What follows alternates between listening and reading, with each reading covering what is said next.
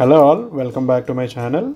So today we are looking at the new entrant into the market, the Royal Enfield Super Meteor 650, which is a cruiser bike as you are seeing here. It has this front upside down suspension and all new LED headlamp, semi-digital speedometer along with trip meter, and a massive 15.7 liter fuel tank in teardrop design. The color you are seeing here, so it is the celestial red, which is the top of the line variant.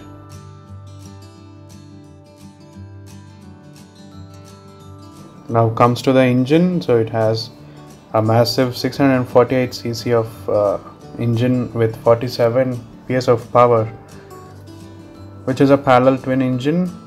So this is taken from the Interceptor 650 but refined that suits this profile here on the 650 Super Meteor. Since it is a parallel twin, you'll be seeing dual exhaust. And coming to the tires, it has 100 by 90 R19 front, 150 by 80 R16 at the rear.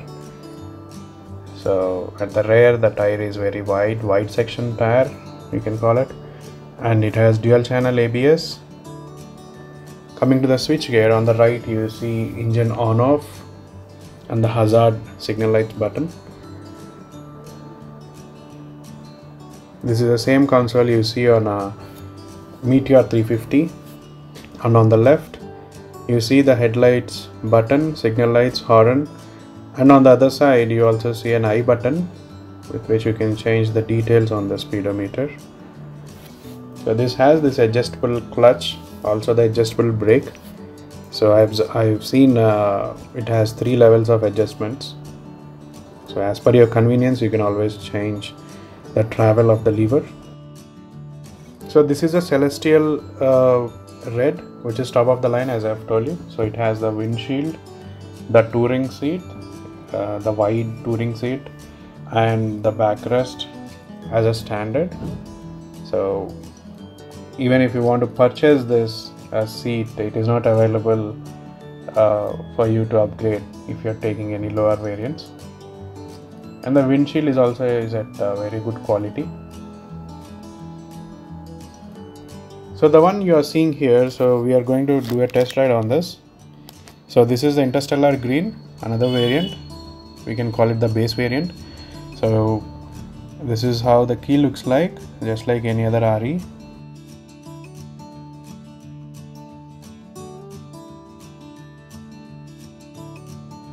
Once you switch on, you will see the full sweep and the tripper. So let us see how does it sound like.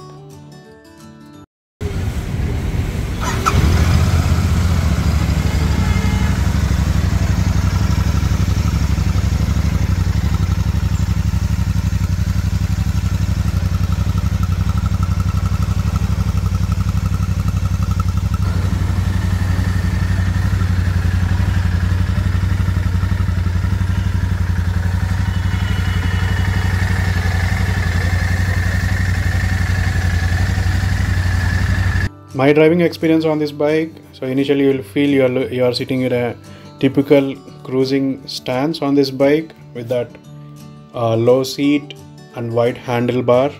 So it has this tall gearing ratio where you can go till even 60 kilometers per hour in the first gear, and I felt that clutch is little on the heavier side, and the power delivery you are getting on this bike is very linear, not a sudden rush of power you'll get it.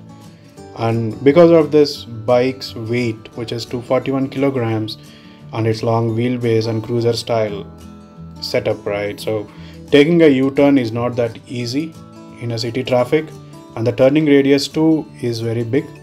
So you see me here, I'm trying to take that U-turn, so I had to find a gap in the traffic to take that long U-turn. Also, I would say the handling is very excellent, even in the city. So there is no complaints on the handling side. Suspension is on the stiffer side. I'm feeling those bumps on the roads, so I feel that they should have little more softer suspension. For the bike of this size, I feel that it needs more braking power, not that this has bad brakes. The brakes are good, the brakes are decent, but I feel that a bike of this size should have more braking power so that it will give a lot of confidence if you have to take a sudden brake. The variant you are seeing here is the Astral Blue, which is the base variant in the lineup. So this doesn't come with the windshield, the touring seat and the backrest. So it comes with normal seat. So at this point of time, so we don't know if they will be providing it as an extra accessories here. So I would like to thank SVR Motors Kondapur, and you can talk to Shiva if you want to know more about the pricing and details. Thank you all for watching. If you have any queries, please post it in the comments. I'll try to help you out. Bye.